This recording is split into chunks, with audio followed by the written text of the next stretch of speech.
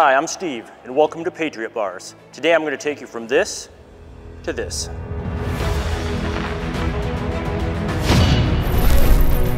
Whether you're a gym owner or just putting this in garage gym, there's a few things you need to know. First off, hand tools are recommended. Affirmative. Impact tools are not recommended. A buddy is recommended to safely hold the components in place while you bolt them on. And now that we have that out of the way, let's rock and roll. First off, your new Patriot Pullup Bar will arrive in 6 separate boxes. Make sure you have all 6 before you begin. You should also have received a welcome packet containing assembly instructions and also some cool decals. Now I know how much y'all love reading assembly instructions. Well, maybe not. For now, we'll just set these aside. But seriously, I encourage you not to throw them away. You'll probably need them later. Ready? Let's charge right into it. Grab the longest rectangular box first. This contains the main posts. Make sure you open the boxes carefully, preferably with a box cutter, by just carefully slicing open the tape. Don't wildly stab into a box with a knife that's too big. You might scratch the powder coat. Now that you have the main posts out of the box, just set them aside. Grab the smaller of the large rectangular boxes next. These contain the feet. Open the box and set the feet aside. Open either of the 2 smaller rectangular boxes next. One will contain the cross member, the other will contain the top bar. This is the cross member. This is the top bar. Finally, the only 2 boxes that are left are the 2 small square boxes. You know the drill. Carefully cut open both boxes and set the components aside.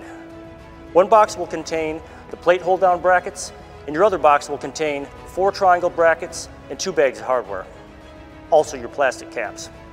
This box contains 4 plate hold-down brackets. Each of these small boxes contains 2 plate hold-down brackets. This is a plate hold-down bracket. You should have 4 of them.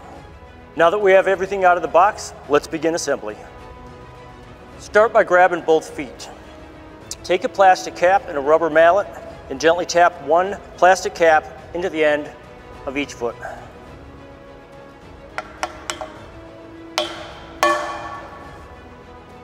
Or you can just karate hand them in. Don't tap the plastic caps into the main post just yet. Those caps must go in after the unit is assembled. Grab the cross member and position it on the ground between the 2 feet. Next, you'll need 4 bolts, 4 nuts, and 4 washers out of the hardware bag. Connect the 2 feet to the cross member like so.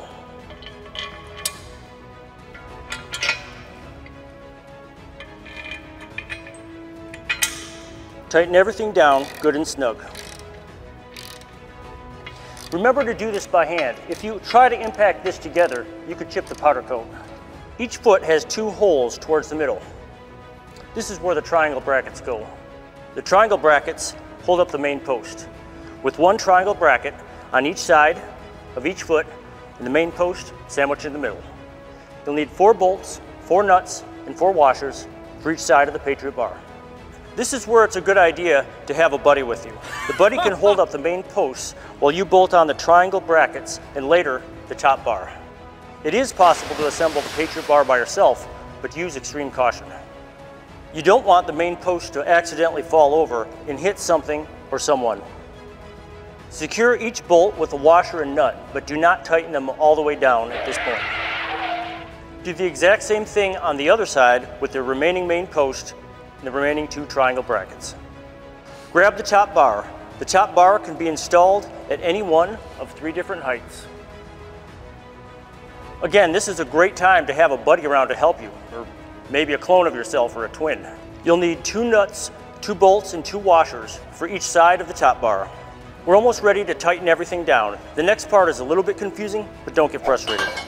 Now we're going to tighten all the nuts and all the bolts going through the main posts and the triangle brackets, as well as the main posts and the top bar. However, we're going to tighten them in a crisscross fashion. First, we'll do this, then we'll do this, then we'll do this, and then we'll go here. For best results, tighten the triangle bracket nuts like so. Side, top, side, middle. It's best to tighten each section gradually, little by little.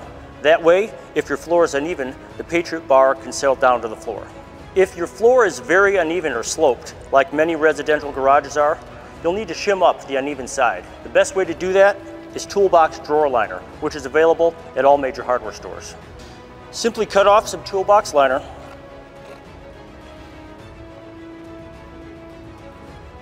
and wedge it under whatever piece of the Patriot Bar is sitting unevenly. I know you're anxious to start cranking out reps, but hold off, we're almost ready. Grab the 4 plate hold-down brackets. 2 plate hold-down brackets go on each side of both main posts.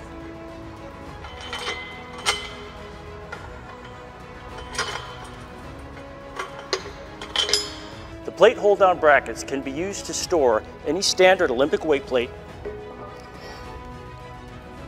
or to hang resistance bands or a dip belt. Gently tap the remaining plastic caps into the top of each main post. Now it's time to apply the decals of your choice to your new Patriot Bar, or you can leave them off if you prefer it slick. Rub the surface of the Patriot Bar with a little bit of rubbing alcohol to remove any dust or oil where you intend to put the decal. Place the decals 21 inches down from the top of the main post if you purchase the Patriot Bar low ceiling height, and 22 inches down from the top of the main post if you purchase the Patriot Bar standard issue. Make sure you put your decals with a P on the bottom. That way the words and the flag are shown properly. Well, that's it, folks. Your Patriot Bar is assembled and fully operational. If you don't have a Patriot Bar yet, head on over to patriotbars.com. We also sell grip strength products too, so while you're there, check those out. Questions or comments? Need support? Leave them below. Top comment after 1 week wins a free Patriot Bars t-shirt. Don't forget to push that like button. This is Steve from Patriot Bars signing off. Train hard and God bless America.